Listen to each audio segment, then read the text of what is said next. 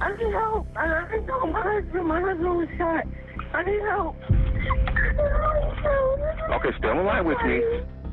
Just after 11 p.m. on New Year's Eve, we received a 911 call from a female subject.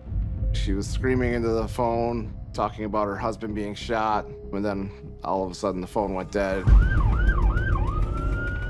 When I arrived on scene there, medical and ambulance was backing up in the driveway. As I exited my patrol car and approached where I saw the victim laying by his truck, along with a female subject, knelt down beside him. Ben, let me get in there, ma'am, okay? She was pretty hysterical.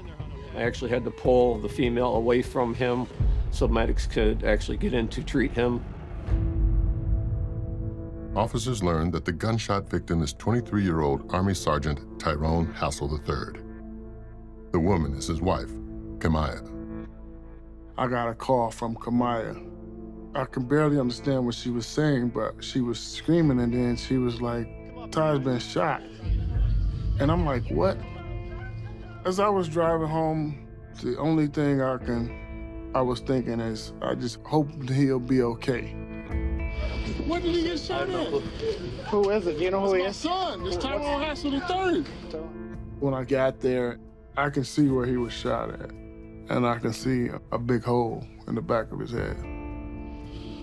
I knew at that point when I saw my son, I prayed for the best, but I knew my son was dead.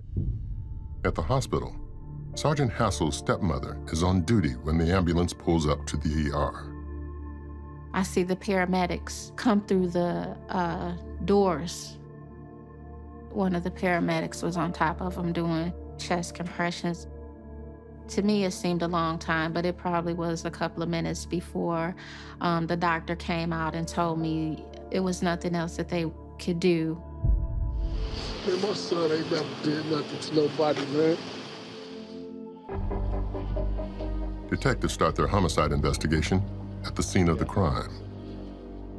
We found spent gun shells laying on the ground right next to where Tyrone was laying. The shell casings were examined, and we determined it was from a 9mm handgun. Based on what we found on Tyrone III, we saw that he had all of his money, he had an expensive watch on. So if robbery isn't the motive, then usually it's some kind of personal vendetta. The police was asking me, did he have any enemies? I couldn't think of a soul, not one person. My son walked a straight line his entire life. That's my oldest son, and I've been so proud of him. Yeah, he's active military right now, right? He's active military.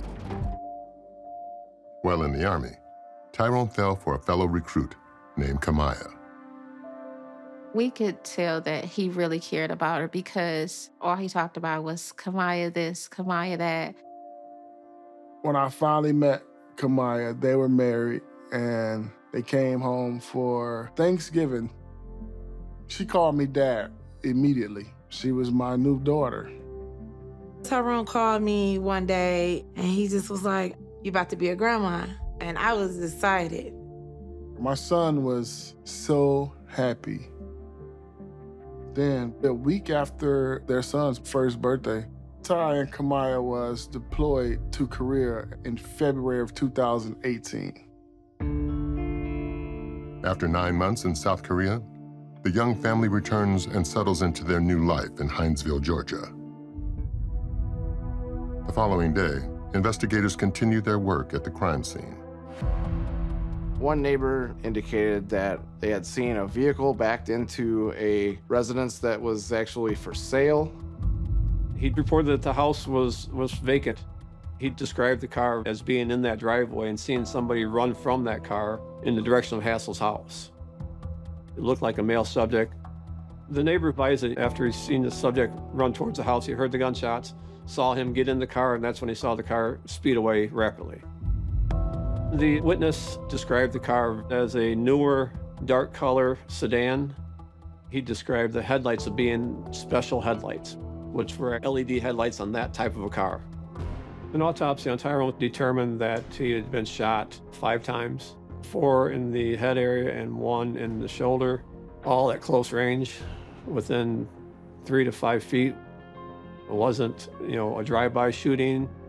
Whoever did this wanted Tyrone to see who did it. During this investigation, police left no stone unturned. But then St. Joe police get a tip that completely opens up this case. I also have a military son. He was very distressed about the situation. You guys should look at the wife. This caller says that police should look into the wife because the wife had a boyfriend. And because of that relationship, Sergeant Hassel was killed. The anonymous caller says their son served with both Tyrone and Kamaya and lives in the same town in Georgia, where the Hassels are stationed. 2 soldiers actually came forward at Fort Stewart to the Army Criminal Investigation Division. We were informed that Kamaya had been having a romantic relationship with another soldier in their unit, Jeremy Cuellar. The relationship was witnessed by a soldier who basically was a bunkmate of Jeremy Cuellar and spoke of the infatuation he had with Kamaya. When did you first know they were involved? Because we all used to sleep in the room together, and then they'd be in the bed and I'd be on the other bed on the floor. Okay. According to the soldier, the relationship began when Tyrone, Kamaya, and Jeremy were stationed in South Korea. So when they got back to the States from Korea, Kamaya and Jeremy continued to have a lot of contact, and they did it through Snapchat. The soldier says they're communicating over Snapchat because Snapchat basically deletes everything. You don't have any record of the conversation. He said Jeremy was obsessed with her, that he would have done anything to be with Kamaya, up to and including killing for it. Later that day, Army investigators received even more disturbing information about Jeremy Cuellar. Another soldier from the same base came forward and indicated that he had actually sold Jeremy 2 different handguns. Can you explain that to me? Run that down. Oh, I sold him firearms. 2 times? Mm-hmm. Okay. One of the handguns was a Glock 9mm, I believe, and the other one was a Ruger 9mm. That was significant because the caliber of the weapon used to kill Tyrone III was a 9mm weapon. The soldier also tells investigators that Jeremy shared a disturbing story of what he did on his Christmas break. Jeremy gave him a play-by-play of what he's been doing over vacation, including staying at his mom's house in Chicago, driving to Benton Harbor where Kamaya's in-law lived, staking the house out for 3 or 4 days.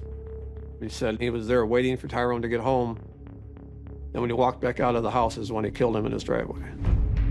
Jeremy Cuellar went on to tell this soldier that I shot him multiple times. I walked up to him and walked over him and shot him again.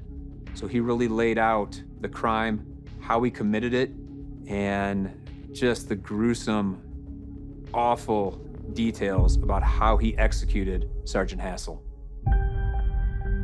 On January 11th, at 10 p.m., deputies in Georgia convene at Jeremy Cuellar's home to execute a search warrant and take him into custody. While searching his car, in the back seat, they find a 9mm magazine that fits into a Ruger pistol. Looking through the bullets, it was the same brand of ammunition that was used the night of the murder. 11 days after Tyrone was killed, police in Georgia charged Jeremy Cuellar with first-degree murder. We were certain that Jeremy committed the murder. The outstanding question was, what was Kamaya's role in that? Was she the mastermind or an innocent victim here? Kamaya admits that on the days leading up to Tyrone's murder, she and Jeremy had communicated via Snapchat about their plans. These Snapchat messages, are they going to make you look like you're pushing us? Because you're calling them back? Yeah. It's going to make me look like I pushed them. So are you guys talking? Because they're going to get your correspondent every day and you let them. I mean, this is a, would you say this is a 50-50 you guys were on this? Yeah. Okay. I know all about it. Kamaya admitted to Detective Lieutenant Longuski that she and Jeremy had both taken part in planning this. What do you think should happen to you right now? I don't know. Because myself, I feel just as guilty as him. Why didn't you call the files out? Just divorce them. I would have called it off, like, Jeremy probably would have, like, been upset at the fact that I called it off. And I didn't want him, like, mad at me. Okay, but you understand, though, calling it off would have saved your husband's life. You could have divorced him. To investigators, Kamaya's confession is proof that she was a willing accomplice in her husband's murder.